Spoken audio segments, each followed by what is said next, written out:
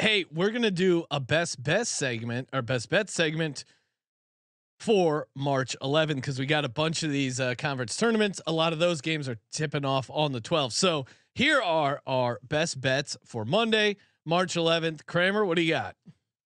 Well, let's see. I do love that I was informed that Portland State also Vikings, but not putting them in this section. I'm a Horizon League specialist. It does seem lock Northern Kentucky -1.5. Yeah. Classier team to me. Dog Cleveland State on the money line. Dog. And lock number 2. James Madison rolls. Let's go. Lay the big number. JMU cashes for me at +135 on the conference future. Yeah, kicking it over to me. I got the Montana State future. I do believe in this Montana State team. I'm going to take them. Montana State on the money line to get it done against Weber State. I think Santa Clara is a good team. I think they're going to catch St. Mary's sleeping at least a little bit. 9.5 is too high. Give me Santa Clara plus the points there. And I'm with you, Kramer. Northern Kentucky, those Vikings. That's going to be a tough out. I think they.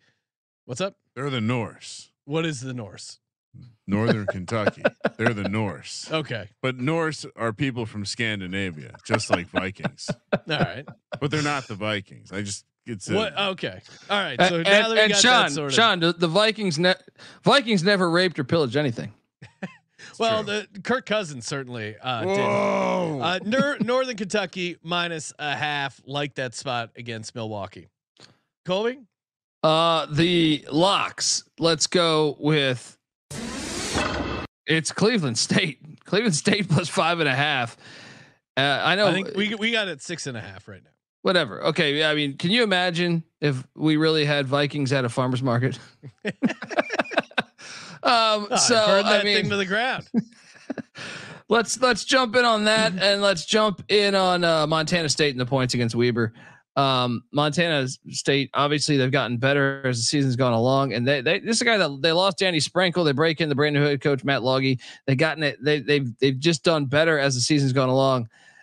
Even in their losses, to me, they're passing the eye test more and more. I think they stay within this number. The dog is the team that's practically at home. Towson Tigers against Charleston. Charleston, I understand. They're gonna be needing to hire a head coach at the end of the year. I fully believe, but Towson's at home. Towson's beat them once in Charleston. Towson just knocked off Wilmington. Charleston beat Monmouth. There is a big difference. Towson played a very good team and won. Charleston played an average team and won. I think Towson, with the home crowd behind him, gets it outright. Let's go Tigers. And what was your second lock, Colby?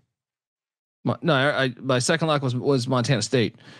Oh, Montana State. Cleveland State, Montana State. My dog was Towson. Montana State +6.5. I'm with you. I like that. Cleveland State. Oh, they're both 6.5. Okay, that was what was throwing me off. Hate that Townsend pick. Well, all right. I threw an N in there. Jesus Christ, pronunciation police. Colby, I'm with you. This guy is really pushy. We got to get rid of Kramer. He's busting everyone's balls.